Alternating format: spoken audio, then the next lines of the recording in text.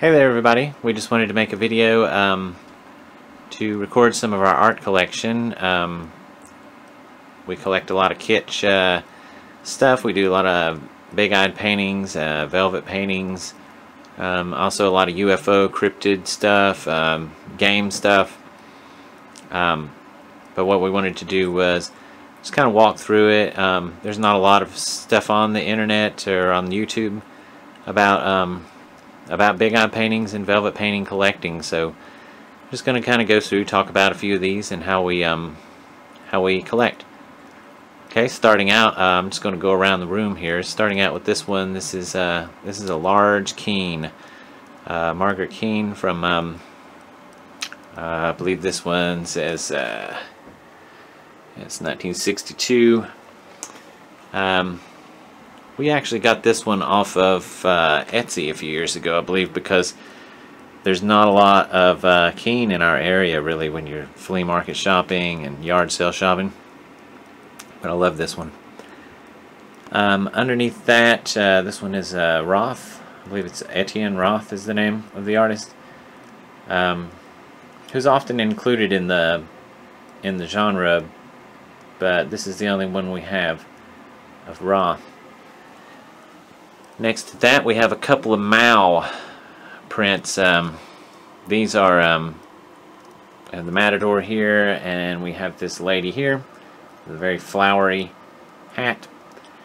Mao was one of those artists, like many of the other ones, that were from, well, she painted in Los Angeles. I believe she studied art in Chicago and in Prague, and ended up sort of hobnobbing with celebrities like Clark Gable, people like that, in Los Angeles, and painted for some of those stars.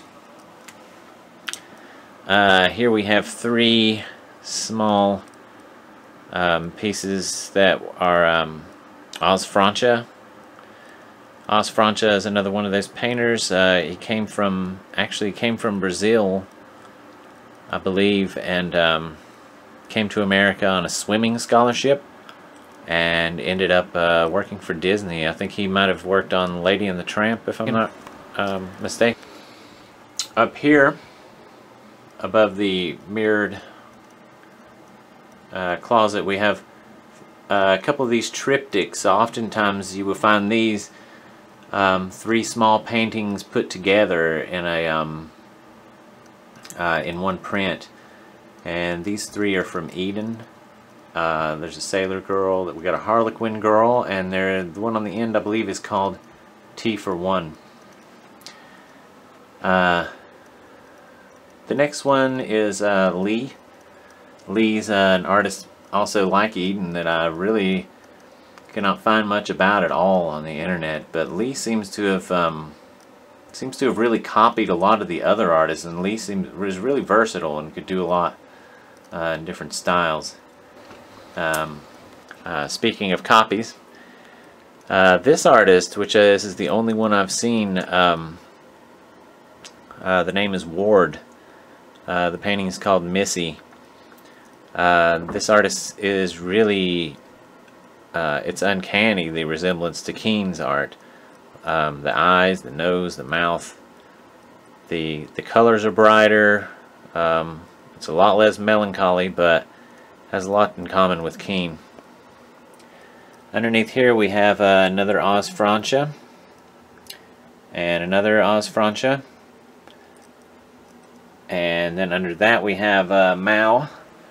And Mao used to do also these very lithe sort of tall, thin women that had a lot in common with the child paintings of Mao too.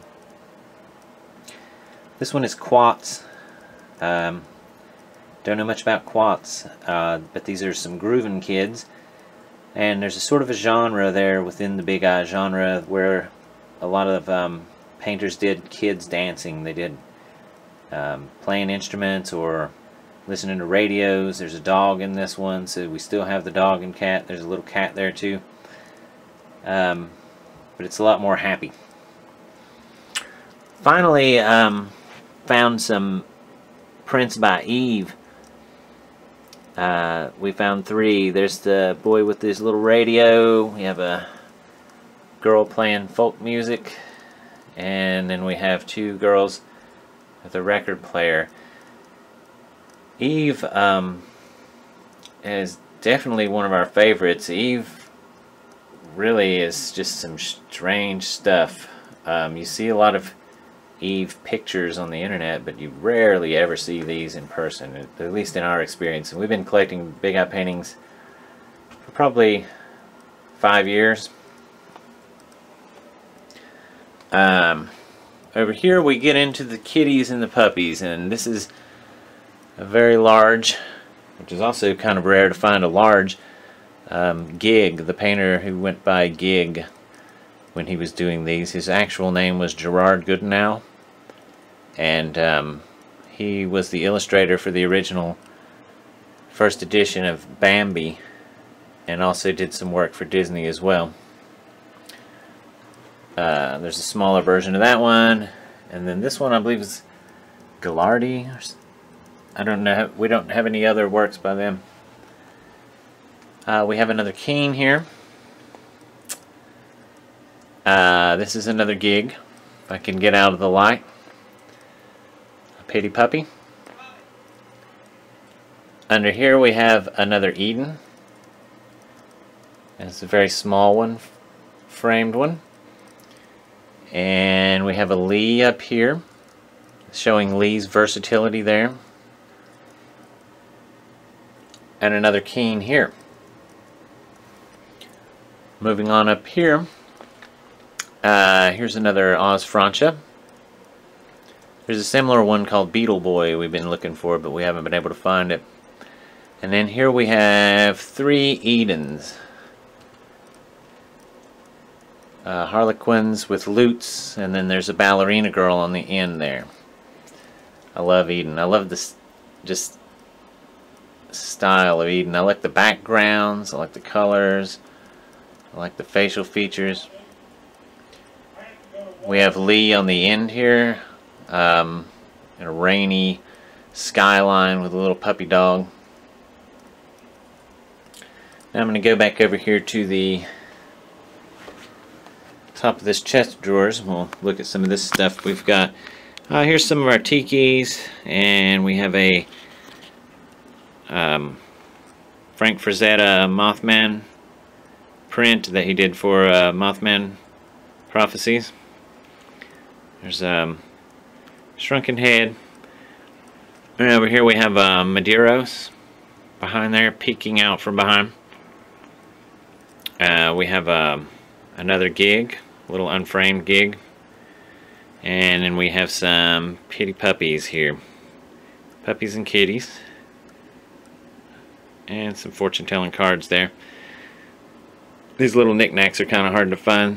The smaller ones are salt and pepper shakers. Okay, we're going to move over here. Let's see, we've got a few more here. Yeah, there's a few these are Keen, tiny Keens. Very small versions. And then we have some other oddities here, some pulp novels and some Lucky Cats and an elf.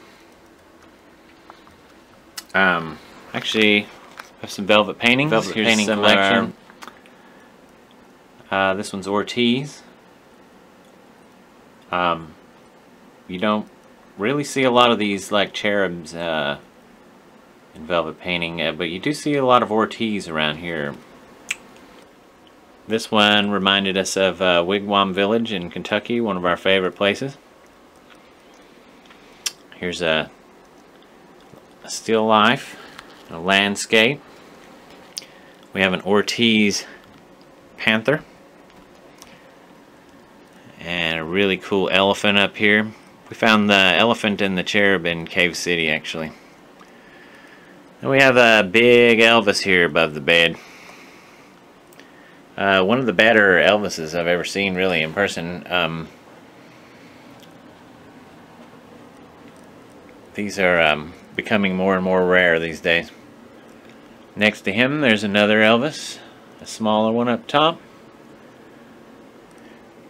We have a couple of dogs here. We have German Shepherd and a Doberman, and I believe those are by the same artist, but I'm not sure of the artist's name, but the signatures look similar. Here's a kitty. We have this amazing unicorn right here being struck by lightning. Unicorns and lightning are apparently go together like peanut butter and jelly. Now we're going to get into some of the ones that I did. This is Flatwoods Monster. The Flatwoods Monster is one of the famous UFO-related cryptids from West Virginia, in addition to the Mothman. This is a landscape that I didn't do. Up top here, we have one that I did inspired by Ancient Aliens. Next to that, we have Mothman, and it's of the original sketch of Mothman. I also did this Sonic the Hedgehog, but it's not framed. Next to that, this one is a very interesting piece. This is in Vietnam. Some of the soldiers would hire these local painters. The painters, the Vietnamese painters who worked on velvet, they would hire them to paint portraits of the soldiers in as big-eyed kids on velvet. So this combines big-eyed painting and velvet painting at that time, and this one's signed to his loved ones on the back. Here we have a gigantic Ortiz lion at the bottom. And they kind of move on to some UFO stuff for a bit.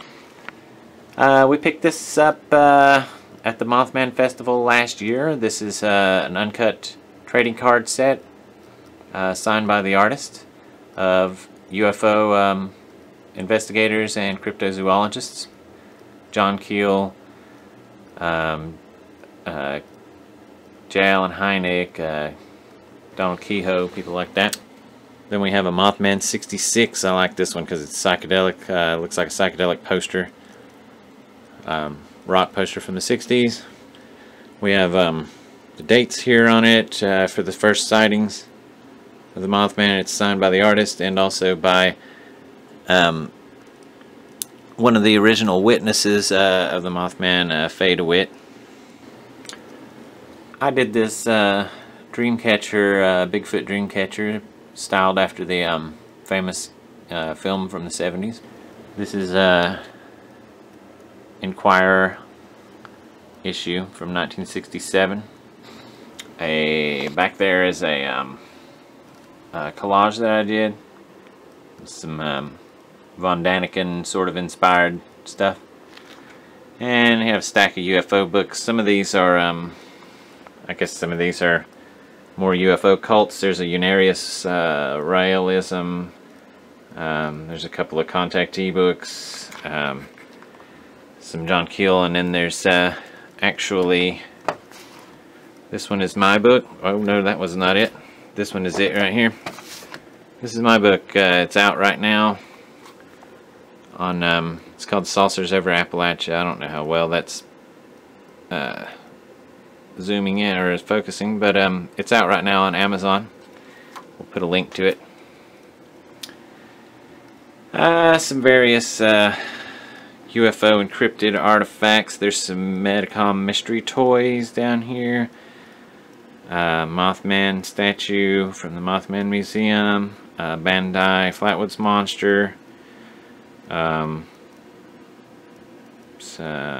cryptozoological toys. There's Jersey Devil, Adamski spaceship. There's Mulder and Scully. There's a stuffed Mothman, Robin's Mother Maid. There is a little stuffed Flatwoods Monster we got at the Mothman Festival. Down here, some Xbox games. Mostly, these are just kind of spilled over because the other game systems are all throughout. But then we have some Twilight Zone stuff. You got the bobblehead guys from the what was it called? The episode with William Shatner, Mothman comic. And this is the Monsters house. I put the model together last winter, I believe. And a Bob Dobbs stencil underneath the TV here. Oh, this is a painting I did of the Adamski spaceship. And here on this table we have some puzzles of some pitty puppies. And then this one here is a Lee. These are kind of hard to come by. There's a couple more Lees down there. And over here we more Mao. These are Mardi Gras kids, I think they're known as. And there's a couple more Maos there.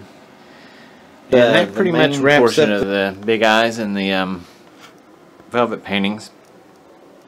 I'll do a little pan, kind of a pan of the room here. Yeah, it gives you an idea what we kind of things we collect and we'll be looking for more of in China.